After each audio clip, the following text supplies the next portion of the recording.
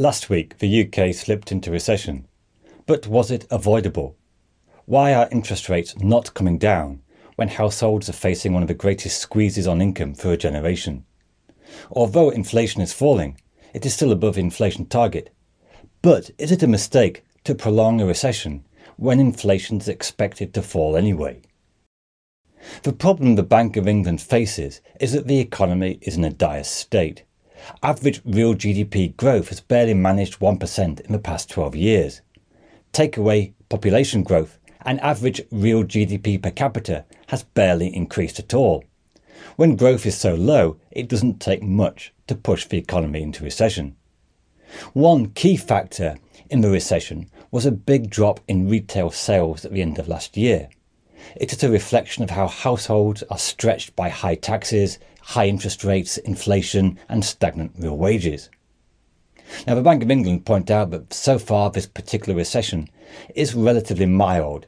GDP only fell by 0.4% in the last 6 months, and that's small compared to, say, the big drop of 2 or 3% in 2009. Also, we have to admit it is a slightly strange recession when unemployment is very low. It is what you might call a technical recession, which means GDP is falling for 6 months, but it lacks the dramatic surge in unemployment that usually characterises a recession. However, on the other hand, you could argue that GDP stats are hiding the true pain felt by many ordinary households. According to Which magazine, 10% of households missed paying an essential bill last month. Households have been squeezed by higher interest rates with a rise in borrowing and a fall in savings. 30% of households have savings of less than £1,000. Average household debt per person is around £35,000, or nearly 100% of average earnings. It means that many households are vulnerable to the high interest rates we're seeing. It goes on, Bloomberg report 3 million households are in debt to their energy suppliers. And despite prices forecast to come down in April, they're still going to be around 50% higher than before the crisis. The biggest problem is that real household income has been squeezed by the past 2 years of high inflation and low wage growth.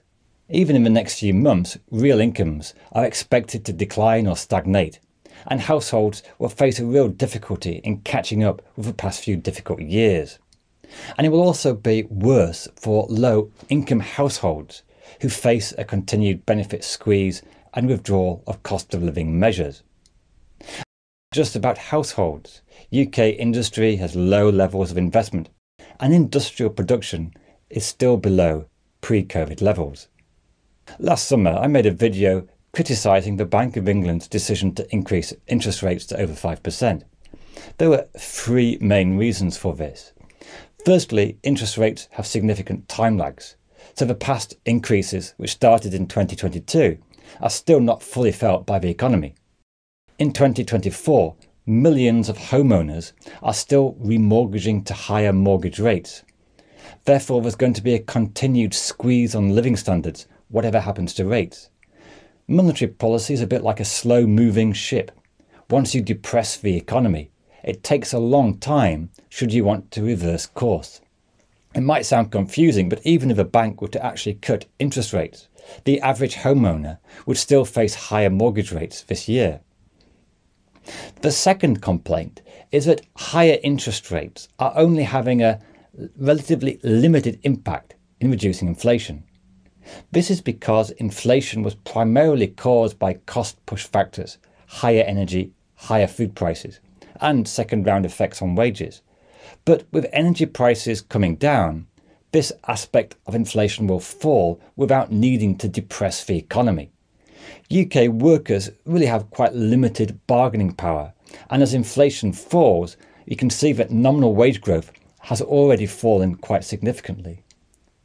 But if we look at the causes of inflation in the UK, an overheating economy barely registers, because with the economy in recession, there's no classic demand pull inflation.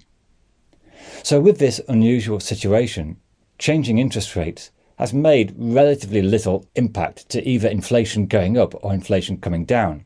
I wouldn't say no impact. If you raise interest rates high enough, you will eventually squeeze the economy to squeeze inflation out.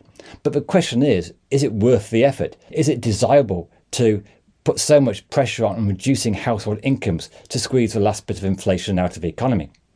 Andy Haldane does argue that the Bank of England risks crushing the economy with high interest rates. Now, related to this point is that higher interest rates are probably less effective than they used to be.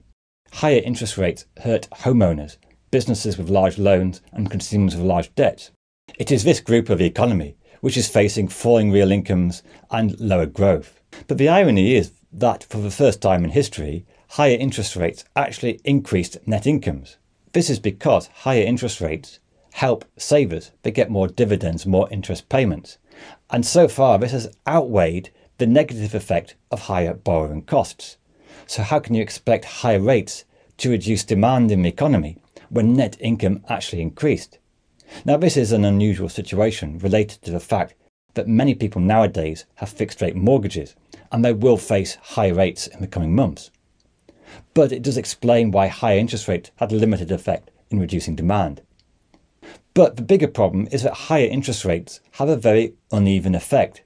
To purge inflation from a system requires a lot of pain for one section of the economy, but others are actually benefiting from it.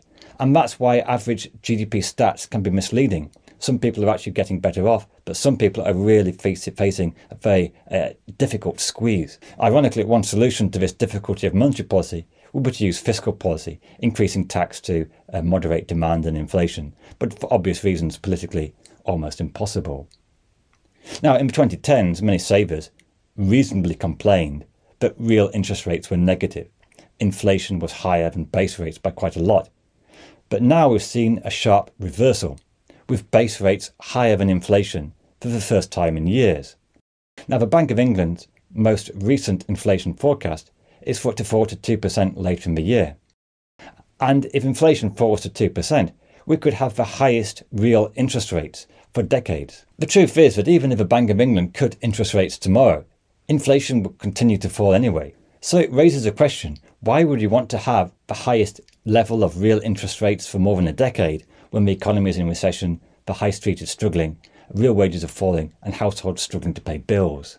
Now, if we wanted to defend the Bank of England's stance on interest rates and the economy, we could and we should look to the continued problem of inflation.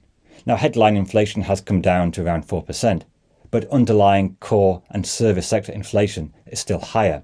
And that shows there's still some underlying inflationary pressure there. Workers are trying to catch up for their lost real wages by bargaining for higher nominal wages. There's a stickiness also to UK inflation, which has often been slightly higher than other European and the US economy. Also, whilst gas prices are falling, and they've fallen quite a lot since their 2022 peak, there are still some cost push pressures in the economy. For example, oil and shipping costs have risen a little bit because of the uncertainty and turmoil in the Middle East, and that could always get worse in the coming months. The Bank of England have an inflation target of 2%, so they're reluctant to cut interest rates when inflation is still above the target.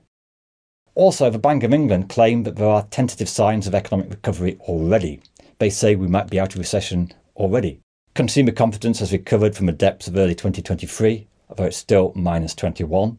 Retail sales rebounded in January, although the overall trend is still quite weak. So there are some signs of recovery, but I think we'd agree that the green shoots of recovery still look very fragile at best. Now, the Bank of England were hurt by arguably being behind the inflation curve in 2022. The scale of quantitative easing in COVID was a mistake. They kept interest rates too low for too long. Recently, I made a video about the Liz Truss budget of September 2022, and it was actually quite interesting to see that just before the budget, inflation was 10%, interest rates were 2%. It's no wonder interest rates shot up so quickly when the market reacted badly to their budget. But anyway, the point is that the bank were criticised for allowing inflation to rise. But now, quite possibly, they're doing the alternative, they're overcompensating, trying to stress reducing inflation, regain their inflation credibility. But it is worth bearing in mind, the Bank of England's remit is not just inflation. They have to meet the inflation target in a way that sustains growth and employment. and this is an important fact often forgotten. Also, worth pointing out briefly, the 2% target was created rather arbitrarily and adopted without any research about whether this is the best inflation target to have. I think it stemmed from a decision by the New Zealand Central Bank, but even they admit there's no particular logic to it apart from it sounded about right. Now, I would still stand by my arguments I made last summer that the bank overdid rate increases and it's causing unnecessary economic hardship with very little return in the form of substantially lower inflation than we would get otherwise. But the unwelcome truth is that monetary policy is a very imperfect instrument. It's not a simple matter of raising interest rates and you get X amount reduction in inflation. The inflation we've had recently has not come from a booming economy.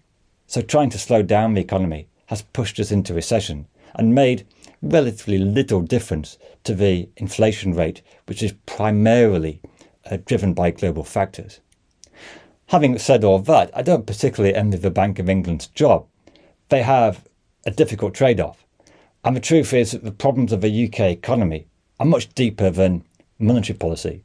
There's no monetary policy which can solve the UK's problems of low productivity, low investment, low long-term growth. It's not like the economy will suddenly start to do very well, even if we cut interest rates to 4%. But I think at this stage it's better to err on the side of promoting growth and avoiding a rise in unemployment than worrying too much about inflation. So many problems cannot be solved by monetary policy, and in fact the past decade of quantitative easing did more harm than good. And this video explains why quantitative easing increased inequality and contributed to the inflation of 2022. So do check it out and consider subscribing to the channel if you like these videos. Thanks a lot. Bye.